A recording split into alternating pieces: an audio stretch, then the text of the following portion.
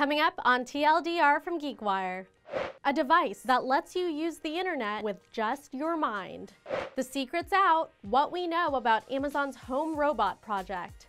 And Lime Bike Scooter in Seattle. From GeekWire, it's TLDR, your daily rundown on all things tech. Hey everyone, welcome back to the show. Our first story is about a project out of MIT that could completely change the way we use the internet.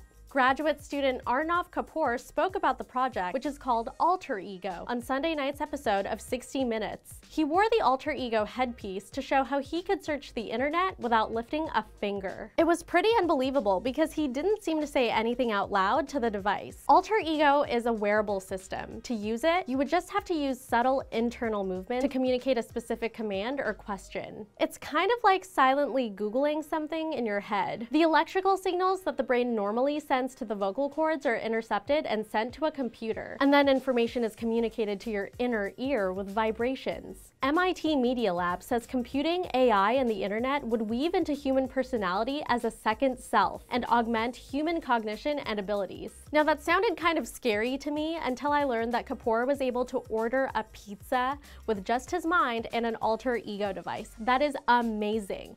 My only question is, when can I get one? In other news, you may have invited Alexa into your home, but are you ready for her to be rolling around your living room?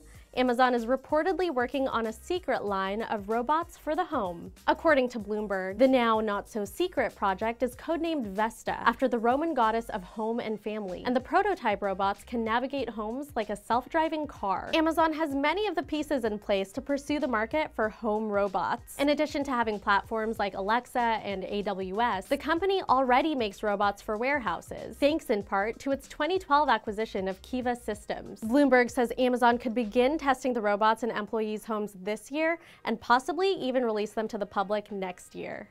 And finally, Lime Bike's electric scooters made a cameo in Seattle this weekend at a bike rodeo safety event for kids, and GeekWire's Todd Bishop was there to test them out. Shareable electric scooters from Lime Bike, Spin, and Bird are already being used in San Francisco and Southern California, but they aren't allowed in Seattle yet. In the cities where they have rolled out, the Lime S scooters cost $1 to unlock and 15 cents per minute to ride. And there are also some concerns about the scooters becoming a nuisance. The New York Times has reported scenes of scooters strewn across wheelchair ramps and in doorways. However, GeekWire can confirm that this is an extremely fun way to get around. You can read more about Todd's experience testing out the electric scooters at geekwire.com.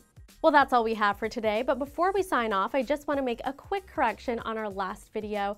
On Friday, I misspoke and said Earth Day was on April 30th. It's actually on April 22nd. I don't know why I said that. My bad. Sorry for the mistake. As always, please make sure to subscribe to our YouTube channel so you won't miss an episode. You can also add TLDR as a daily flash briefing on your Alexa device. I'm Starla Sampaco. Thank you so much for watching TLDR. We'll see you tomorrow.